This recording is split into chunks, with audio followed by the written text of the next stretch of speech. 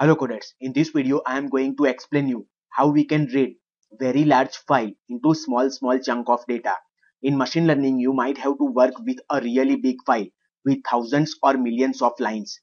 Please remember, sometime attempting to read a large file can lead to a crash if there is not enough memory for the entire file to read at once. Reading the file in chunks makes it possible to access very large files by reading in one part of the file at a time. So now let I show you this practically in this Jupyter notebook. So I am going to use iris dataset, which is hello world dataset in machine learning. So let we first import pandas as pd. Now let we read our dataset using read underscore CSV iris.csv. Now I am pressing shift enter. Now you can see our data.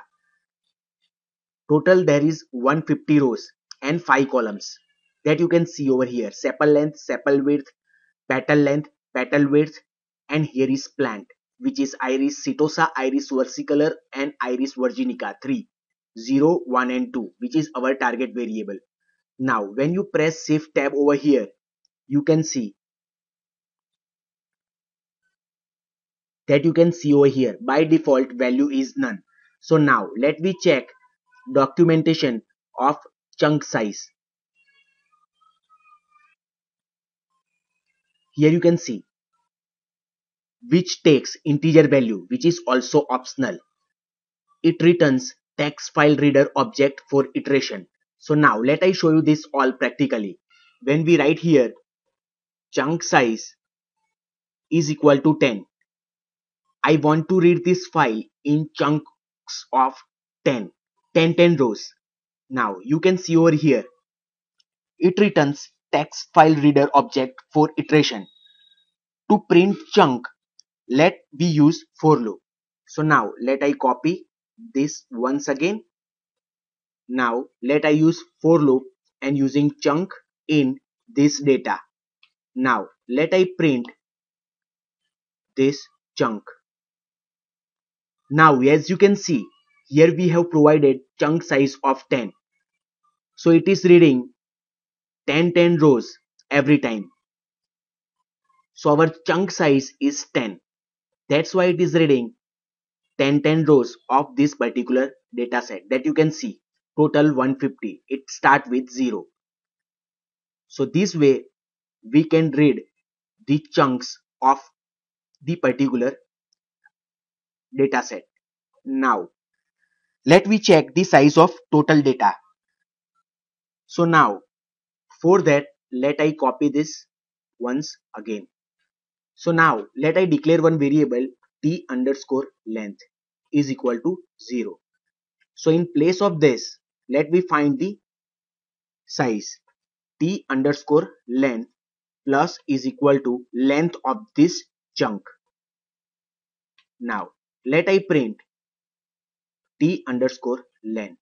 Now that you can see total 150, which find the length of each and every chunk, and then we are performing the total sum. In this data set total rows are 150 that you can see over here, 0 to 149, 150.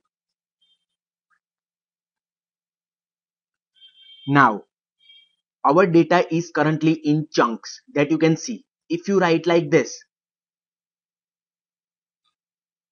our data is divided into chunk and it returns text file reader object for iteration that you can see over here. When I write data, it returns text file reader object for iteration. So now we have to concatenate our chunks into back to our data set. So first we are reading large file into chunks, but at the end we have to concatenate our chunks. So for that, so here our large file is made up of total 10 chunks. Now to concatenate we required pd.concat. Here I am providing this data. Now Let me check this. So now you can see we have received our original dataset by combining different chunks of iris.csv. So please remember, if you are using some other dataset, sometime we require here ignore underscore index to true. So sometime we required ignore underscore index parameter to true inside concat method of pandas to avoid duplicate indexes. So please remember this. Now you can see we actually concatenate different chunks and we received dataset once again, that you can see over here. So this way we can read very large file into chunks and makes it possible to access very large files by reading in one part of the file at a time using chunk size of read underscore CSV. Thank you. Thank you for watching.